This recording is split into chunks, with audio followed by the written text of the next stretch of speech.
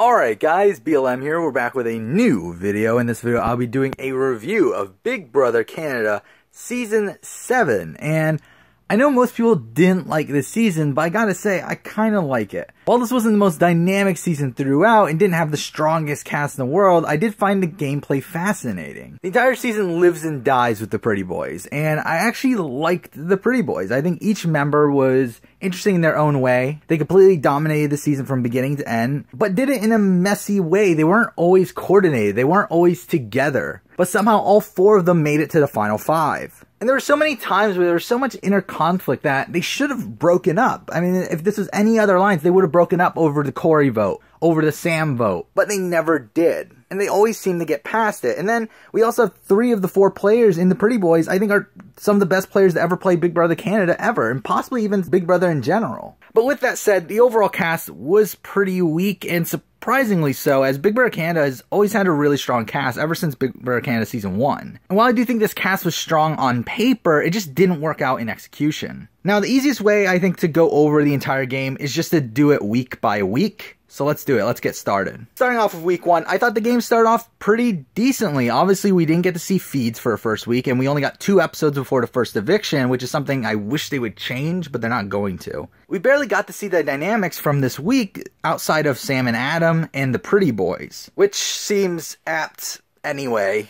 We did also get to see Damien getting voted in to come in first, which I think was a pointless twist, and really, in a way, it really screwed over Damien, as Damien probably would have been part of the Pretty Boys instead of Mark if he had come in earlier. And this could have also been interesting, as Damien saw Adam and Dane get together, but again, it led to nothing. We also got to see the secret asset twist, which got Corey voted in, which, like, why do they keep on doing this? Why do they keep on voting in someone on week 1? Like, no one cares. And it's just a terrible experience for a person that doesn't get voted in. To be fair, I was rooting for Corey during that first week, though after the season's played out, I kind of wish I rooted for Holly. There was no veto this week, which I thought was really good. Again, I think this is something that Big Brother Canada should continue doing, as long as they continue to do this only 2-episode first week. As that way we get to know more about the characters. I mean, we did get to see more of Laura than we did of, like, Rosina.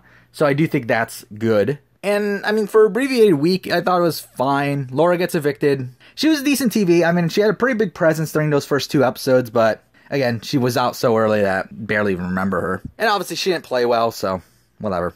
Now for week 2, which I thought was fun as well. I think a lot of that came from Mackie's really terrible gameplay.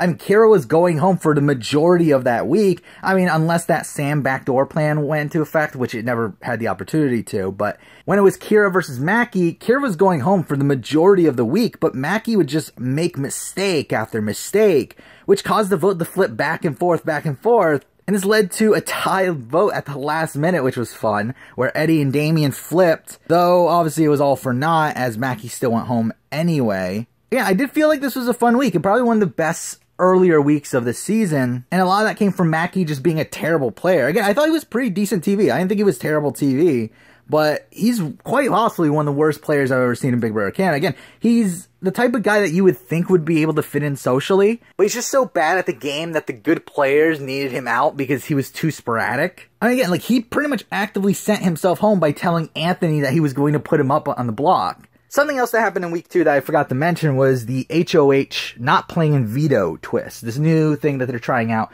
And I'm not really sure what to think of this twist. I think there's multiple things. I think, one, it allows the HOH to have less of a target coming into the next week, as they won't have the opportunity to win 2 competitions during a week. But at the same time, I do think a lot of interesting backdoors have happened because the HOH won veto. And I feel like at the end of the day, this really benefits the competition beast, as their threat level is going to be looked at lower than what they normally are. Like someone like Adam, someone like Dane, who easily could have won the vetoes during their HOH weeks, come out of that week looking like less of a threat because they only won the HOH. That being said, I do think if they were able to compete in those competitions, I think they probably win the majority of them. I mean, Dane and Adam pretty much won the majority of the comps anyway. But overall, with this twist, I'm kind of mixed on it, but I'm not anti it. I'm not that upset that they implemented it, and I wouldn't be upset if they did it for next season as well. Week 3 was fine. Chelsea had a backdoor plan, and it went through.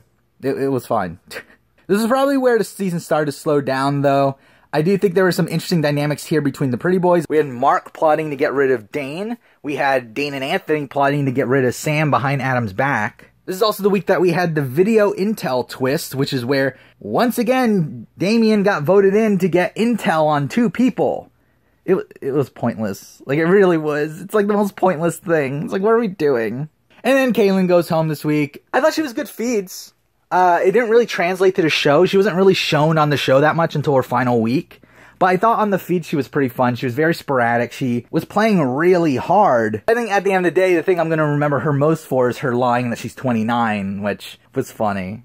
I mean, again, like, she's 42, and I think she could have gotten away with, like, 34, 35, but no way is she 29. Then again, I would have said the same thing about Corey, and Corey actually is 29, so whatever. Now for week 4, which was pretty by the numbers. I mean, taking Chelsea out was the right move for the Pretty Boys, and she pretty much had no shot of saving herself. And then we also had the double eviction during this week, which was also pretty boring. I mean, Eddie got taken out, which was, again, he was pretty much next on the list if Kiki won veto, so whatever. Chelsea was definitely one of the bigger characters of the pre-merge, though, and she did get a similar style of edit to someone like Hamza, someone like Levita, but I just don't feel like she's as memorable as those people, and I feel like there's other people in her archetype to where I feel like Levita and Hamza, I feel like they're very good chance that they'll be on All-Stars. Chelsea, I'm not entirely sure. For me, she's not super memorable. But again, she did get a really good edit and does seem like production likes her. But I also feel like she played pretty poorly. I mean, she played pretty well for the first couple weeks. But I feel like once she got Kaylin out and then Anthony learned of her, thinking that he's kind of sketchy, I feel like there was just no hope for her. And I don't think she played particularly well from that point on, where it kind of felt like she just gave up. But again, I don't feel like there was a situation out of it anyway. Eddie, on the other hand, I think is someone who had a lot of potential from a gameplay and character standpoint, but didn't live up to it in either. I don't really feel like he had much impact on the season entirely, and really most of the time he would try to play the game, he was actively bad at it. And when he wasn't actively bad, he was just playing super passively. Week 5 picked up a bit here where Sam won HOH, once again ruining Dane and Anthony's plans to get rid of her, but she puts up Mark and Kiki, and this was another week where the vote was flipping back and forth, but didn't really matter, as this was the week with the blood veto, which was another flop of a twist. I mean, where Kyra got it, thank God for that, who was never even going home during this week anyway, and it didn't really affect the results at all, but it's just a terrible twist to begin with. If you don't know, the blood veto is a power where you can decide to flip the results of the eviction. So essentially, you're the sole vote to evict, essentially. And I just thought this was a really terrible twist. I mean, this just gives the majority more opportunities to get power. But yeah, Kyra has the blood veto, Kiki gets voted out of the game, and Kyra has the decision on whether to save her or not. And guess what? She doesn't. And wanna know the reason why? It's because the Pretty Boys convinced her not to. Again, coming into this week, Mark was the target. Mark is the person that they wanted to get out between Mark and Kiki, but through talking it through with people like Adam, people like Anthony, they were able to flip the vote onto Kiki. And also part of this is also Kiki's terrible gameplay as well, where she pretty much isolated Kyra to the point where Kyra wanted to get rid of her. And I guess I might as well just get into it now. Kiki's a terrible player. She was okay TV, I guess. Not really, though. Again, I just felt like she was very underwhelming. There was a point where I was rooting for her. Around week 2, I was really rooting for Kiki and Esty. But they were just such flops from a casting perspective. I mean, she's such a terrible player. Again, she would actively put her foot in her mouth. She would also not even fight for the blood veto. And she was just so clueless in the game. Just like most of the cast. Now for week 6, which was pretty frustrating to watch as someone who, at this point in the game, I was rooting for Sam. And Adam to a degree. And yeah, I mean, Sam gets taken out by Corey, which I think was the wrong choice for Corey. It's not the worst choice for Corey. I don't think this is the worst move ever by any means, but certainly not the best choice for Corey. The frustrating thing here was that Dane and Anthony just like completely duped her. And like the fact that she was so confident they were correct when she just didn't think of the possibility that everyone was lying to her. Again, it's not like one side's lying to her, one side's telling the truth. Both sides are lying to her. So I feel like that was the frustrating thing here.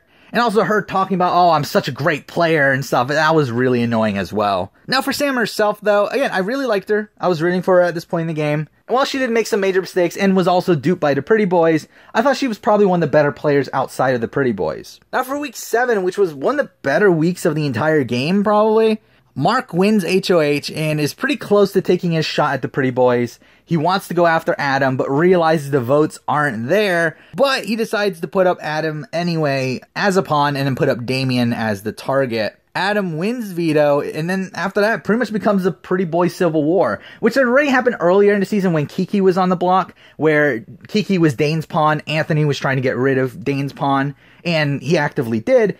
This was kind of a similar thing where pretty boys were fighting against each other. Dane and Adam were fighting to get rid of Corey. Anthony wanted to obviously keep Corey, and Anthony won. Anthony wins this fight, and I feel like this is a common trend in this season where Anthony, while not the best physically, like he doesn't win many comps, he's so good socially and strategically, where he's able to get his way despite that. However, this is also the week with the secret assassin twist, which Adam is finally able to find, and he uses it to put up Corey. Now, as a twist, I don't particularly like this twist, though it did have a great result. I mean, it's pretty much just another version of, like, the MVP. But this did allow for Corey to be put on the block against Esty and Damien, and Corey goes home, which I felt like was really, really satisfying. And it was nice to see Dane break away from what Anthony wanted for once. Now, for Corey herself, again, I liked her at the beginning of the game. I thought she was fun for the first couple weeks, and then she pretty much just became an Anthony pawn. Would believe anything he said, while thinking she was some sort of mastermind the entire time. Now, for week 8, which was meh. I mean, Esty got blindsided, that was something. And then we got Damien being taken out in the double eviction, which again was kind of meh. I mean, I feel bad for Damien. I mean, you could tell he was genuinely blindsided. Just his reactions on his face, I thought were pretty sad to see, but, again, he just didn't play well. And also, I think this was a bad move for Dane. I mean, Dane was pretty much a key figure in getting both of these people out, despite them being his 2 side pieces. For him to come into the final 7 with 2 side pieces and get rid of them both back to back, I feel like that was a pretty bad move for him. However, obviously it does work out in his favor later on, but from a positioning standpoint, I do think it is a mistake. Now for the players themselves, Esty was pretty bad. Again, I think she's a better player than Kiki. I mean, I think she's more socially aware, she's more socially adept, but she just still isn't great. Again, she was pretty clueless throughout most of the season. She was able to do some good campaigning at points. The problem with her is that obviously she didn't know she needed to do campaigning at the final 7. And because of that, she just went out in a whimper, not really knowing she had any shot of going home. Damien was kind of boring, but I still really liked him. I thought he seemed like a really cool guy, and he was good socially, but he just didn't really do anything in the game. He never really had the power to do anything in the game, and he just ran out of runway where he just had nothing he could do. The final 5, this was probably the craziest week of the game, and the pretty boys here were 4 of the final 5. The only person that was not a pretty boy left in the game was Kyra, and Kyra wins HOH, leaving the pretty boys kinda screwed here. Obviously, one of them had to go, which, to be honest, I felt like was pretty disappointing. I personally wanted the pretty boys to make it to Final 4 at this point. I feel like if they did, they would be easily the best alliance of all time. But to be fair, I mean, I don't think all of them were actually going to do that. I do feel like Mark and Anthony probably would have taken their shot at Adam here if they had the opportunity, while I do think both Dane and Adam would have stuck true to the Final 4 deal. But it didn't matter. Kyra won HOH. They put up Adam and Dane, which I think is possibly the right move. I think her best chance here is getting rid of Dane. 100% get rid of Dane. She's in the Final 4 with Mark, someone she can beat, Anthony, someone who she has a good relationship with and possibly could take her to the end if he were to ever win anything, which he won't. And then Adam, someone who she has a really good relationship with. And putting Adam and Dane on the block secures that Dane will more than likely be going home, you would think. The problem was she didn't let Adam know this. She should have let Adam know so that he doesn't get pissed off. Instead, they get into a big argument, and it's pretty much an unrepairable relationship at that point where they never get back together ever again. But obviously, Adam wins veto, and this is where it takes a turn. This is why I think this is the best week in the game. Dane is able to go to Anthony. Anthony straight up tells him, I'm probably going to vote you out. And it seems like Dane gave up. I mean, during that night, it seemed like he gave up. The next morning, though, he goes back to Anthony, shows him his study guide, does this really passionate plea to stay in the game, and it works. He convinces Anthony to keep him, which I think it was the right move for Anthony as well, especially with him thinking that he can win no matter who he's up against. For him, he's just trying to get to the end. And I think he has a better shot of getting to the end with Dane over Mark, where Mark is very clearly going to take Kyra to the end. So I do think this was the right move for Anthony. So then obviously Adam uses the veto, puts up Mark, and then we get a 2-0 vote voting out Mark, which was a really fun vote. And what was really fun about this too is that Anthony was able to manipulate Kyra this entire week. Again, he's the one that manipulated Kyra into putting up Adam and Dane. He also could manipulate her into thinking that getting rid of Mark was good for her game when it was terrible. That was her only chance of winning the game, and she just throws it away. It's like, it's mind-blowing to me, like how bad Kyra is at the game, and also how great Anthony is at manipulation. But yeah, as I said, Mark goes home this week, and Mark was definitely my least favorite member of the Pretty Boys. I think he was the worst player of the bunch, and I think if he wasn't in the Pretty Boys, he would have been taken out much, much earlier. So I do think it was very fitting that he was the first Pretty Boy to go, which kept all three of the best players of the season still in the game. Now we're moving on to the final 4 round, which was kind of predictable. At this point, Dane and Anthony had the complete control over the game. They were in the center of the game,